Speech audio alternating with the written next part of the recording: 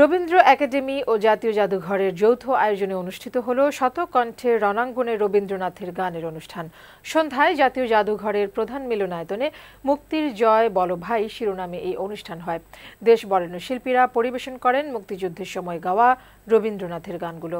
মুক্তিযুদ্ধের চেতনায় নতুন প্রজন্মের মাঝে ছড়িয়ে দিতেই এমন আয়োজন বলে জানালেন আয়োজকরা। বিস্তারিত ফারহানা জুথি রিপোর্টে।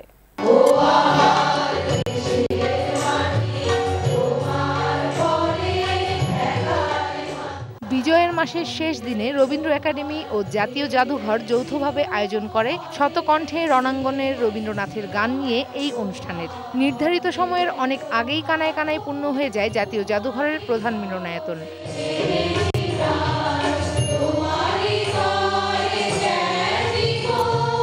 এ সময় বক্তারা বলেন, রবীন্দ্রনাথ ঠাকুরের কালজয়ী গান মানবতা বোধের জন্ম দেয়। তিনি যুদ্ধ ও শান্তি সবসময়ই আশ্রয় ও অনুপ্রেরণা বলেও জানান তারা। শুধু জানি আমার অঙ্গ জোড়ায় তোমার ছায়ায় এসে।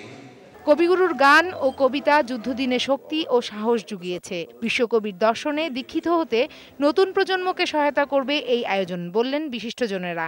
সেই দিক দিয়ে দেখতে গেলে এই সময়টায় বিজয় মাসে তাকে স্মরণ করা, সেগুলোর সঙ্গে কম বেশি আমরা ওই সময় জড়িত ছিলাম। আমরা এই আন্দোলনের ভিতর দিয়ে, সংগ্রামের ভিতর দিয়ে এসেছি। রবীন্দ্রনাথের সৃষ্টিকে মন ও মানুষে ধারণ করে সত্যের সন্ধানে এগিয়ে চলার প্রত্যয় ছিল পুরো আয়োজন জুড়ে। ফারহানা জুথি, বৈশাখী সংবাদ, ঢাকা। প্রতিষ্ঠা ৩০ বছরে পদার্পণ করল ছায়ানীর সাংস্কৃতিক দল। এ উপলক্ষে রাজধানীতে প্রকাশনা, সংবর্ধনা ও সঙ্গীতানুষ্ঠানের আয়োজন করা হয়।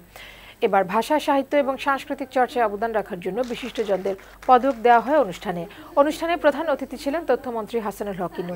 তিনি বলেন, নতুন প্রজন্মকে দেশ ও মুক্তিযুদ্ধের সঠিক ইতিহাস জানাতে অগ্রজদের এগিয়ে আসতে হবে।